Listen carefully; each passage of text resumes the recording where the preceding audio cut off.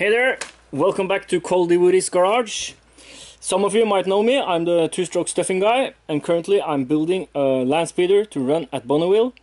Now I don't own a mill or lathe, and some of the parts needs to be machined, the head tube and a bearing box. So Cole, would you help me out? Take a look at my drawings and see if it's something you can make.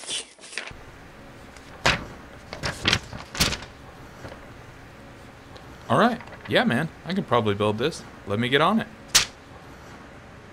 Hey guys, welcome back. So today we're going to be machining a headstock for two-stroke stuffing's 50cc land speed bike. It's going to have a custom aluminum plate frame, so it needs a custom headstock. Alex has sent me the plans, so I'll go ahead and start building on those. And if you hadn't already got yourself some of this awesome two-stroke stuffing merchandise, jump on his website and grab yourself some. Okay, so looking at his plans here, we've got what is basically an aluminum rectangle. It's got a bore through it and some holes. Looking at the plans here, it's about 150 mil by 60 mil by 52 mil. So this being America, I had to use imperial stock, so I got a 2.5 inch aluminum square at 60/61, and I used my bandsaw to cut it down to size. You can see some footage of that here.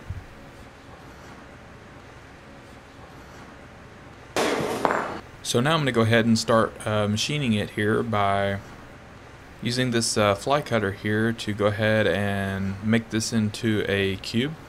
And if you're a machinist, I'm sorry about what's going on here. It's all I could find last minute. Yes, that is a R8 arbor inside my TG100 collet. Definitely not ideal, but it's all I could find on short notice, and it should do the job. So I'm going to start by going ahead and touching it off first, and about right there. Alright, so in some experiments I did yesterday, I found that 1500 RPMs work pretty well on this somewhat questionable setup. Alright, so now we're going to go ahead and start her up. For this first cut, I'm going to go ahead and put about 10 thousandths in.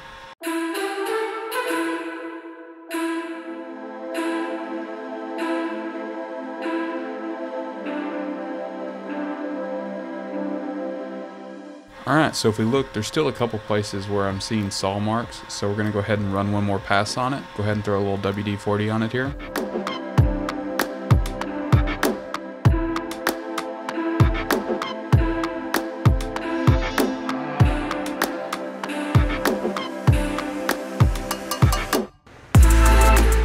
Alright, so it looks like we got a pretty decent surface finish there, good enough to move forward with anyway. So I'm going to go ahead and pull this out now and reposition it to the next face and go ahead and keep making my cube.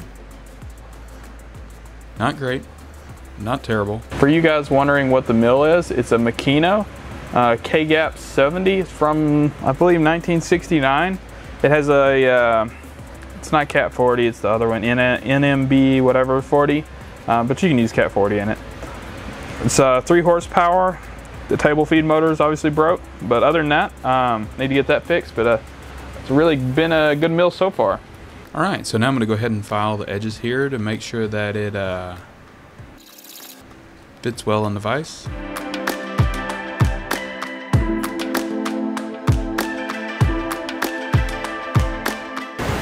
Alright, so now I got the edge filed down, it's time to set it up in the vise again. Making sure I have anything in here that might mess me up. Alright, so I'm putting my parallel back in there. So we know that this face is flat, so we're basically making a cube right now, or flat-ish, flat-esque. So I'm going to use that face on the back jaw here. Then on this side, I'm using a rod. That's to help it just center on that face back there.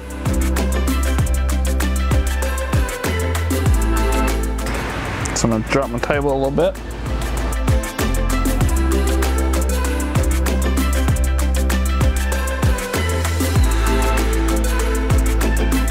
So here again, I'm just going to touch it off a little bit. Kind of get my bearings on it. Okay, now that I've got it touched off, I'm going to go ahead and dial in about, I don't know, 10 thousandths. Right there. Go ahead and fire it up. A little WD-40 again.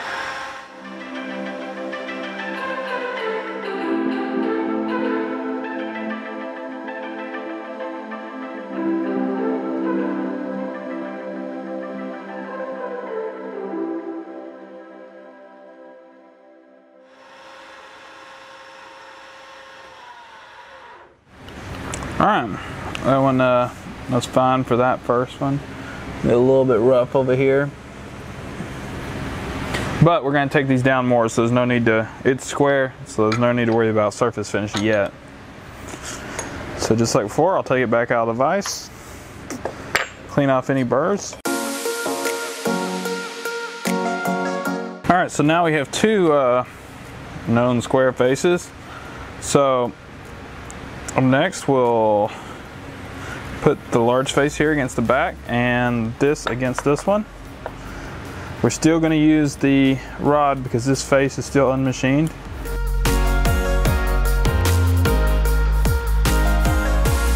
You may notice I'm going real slow. That's because of the possible wobbliness of the actual fly cutter assembly here.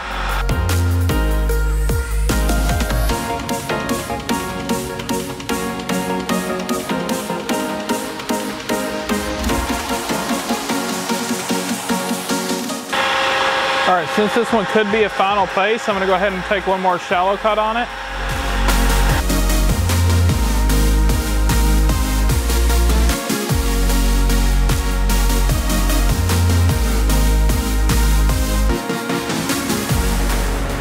Yeah, not too bad. So go ahead and file that. Alright, now we got one more face to square up. So go ahead and use both my parallels now, because these two faces are presumably square-esque anyway. So again, I'm gonna face it or touch it off the wrong way.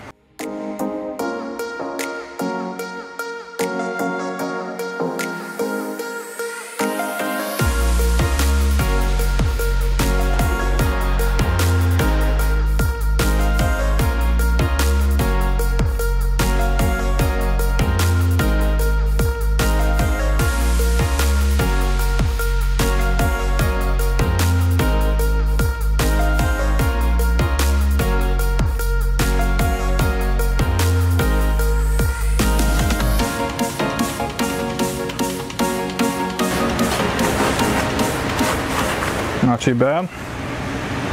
Okay, now that I have it into a cube, it's time to start taking it apart to final dimensions. Of course, this one's going to be 60 by 52. The 60 dimension is less important, so we'll start with that one first, using the approximators here. So right now, it's a 63.33 millimeters.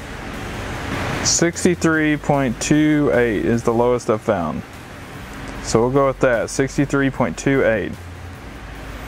We're going to want to machine the face that didn't come out as nice. So it's going to be this one.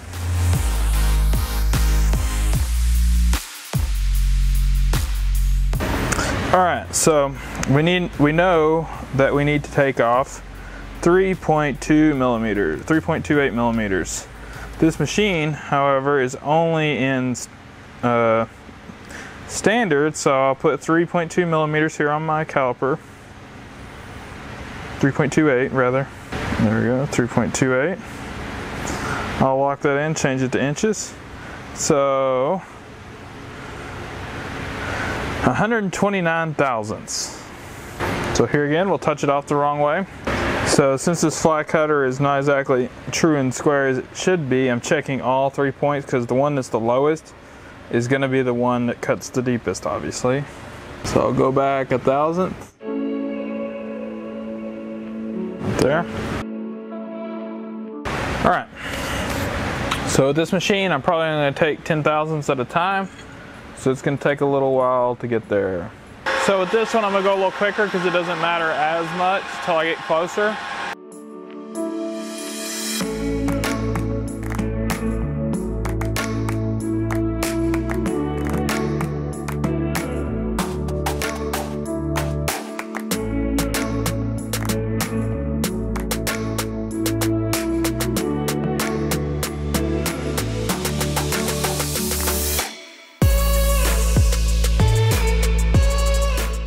$61.88. So I'm going to go down to 1.88. So now we need to do 74 thousandths. So taking 20 thousandths there went pretty well. We'll try that again. All right, that leaves us 54 thousandths. So I'll go ahead and take another 20. Or actually, I'm gonna take 15. So that'll leave us 50 thousandths even. So now we have 30 thousandths left. I'll take another 20.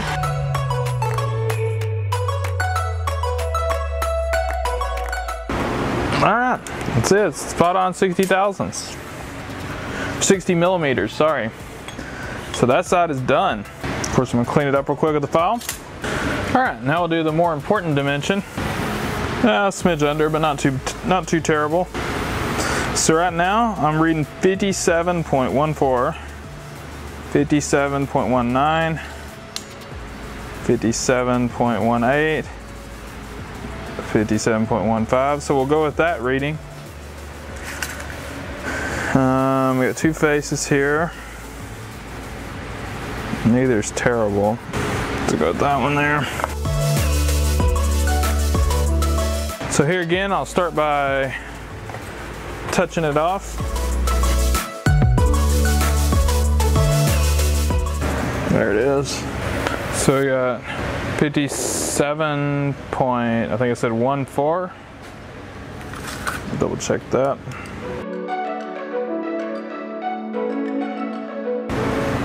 Yeah, 57.14 minus 52. So 5.14 millimeters need to be taken off this one. So 2 thousandths, 200 thousandths, sorry. Okay.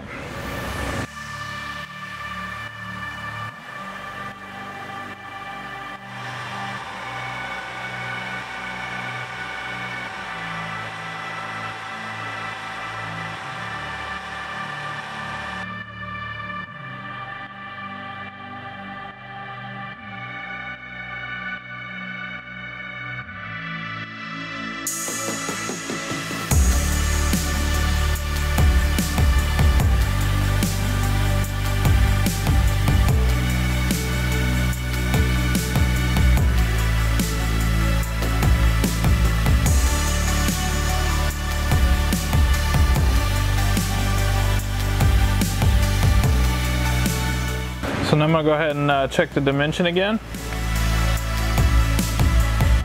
So on that side I'm reading 54.68. On this side I'm reading 54.52, 54.58, all right, 54.50. So we'll go with that one, 54.50. So 54.5 millimeters minus 52 is our goal, so we're 2.5 mil over right now, and that's going to be in American 2.5, about 100 thousandths. Okay.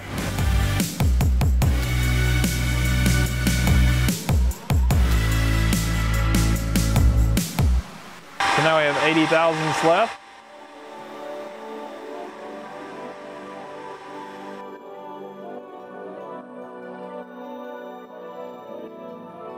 Now we have 60 thousandths left.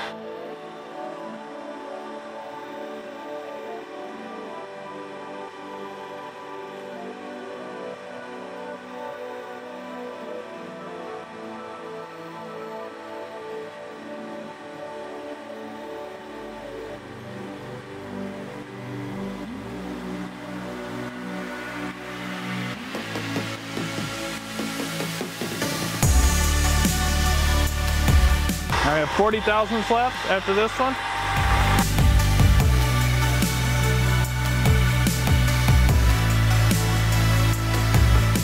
All right, I'm gonna go ahead and measure it one more time just because this one really matters and I don't want to miss it. So on this side here, I'm reading 53 millimeters, almost dead on. On this side here, 53, almost dead on. All right, so we need 1 mil taken off, which I should know what that equals, but I don't. Okay, 38 thousandths. So I'm gonna go ahead and take another 20 thousandths cut.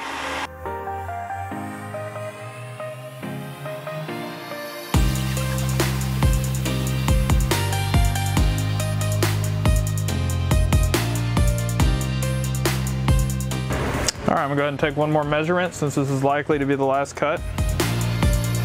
Hopefully. 52.5. This is the smallest I'm seeing, 52.5. And over here I'm seeing 52.5 also. All right, so I need to take half a millimeter off, which is gonna be slightly under 20 thousandths. So I'm gonna go for 19 thousandths.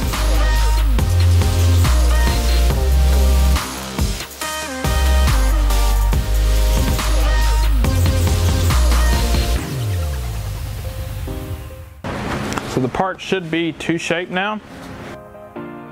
I'll go ahead and measure it here.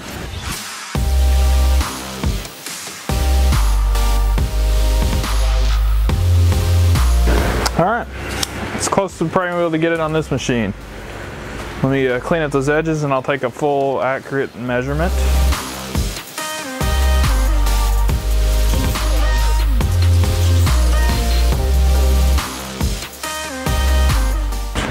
All right, so we got the block into the cube, the final shape. So now it's time to go ahead and go to the lathe and start squaring the ends and boring it through.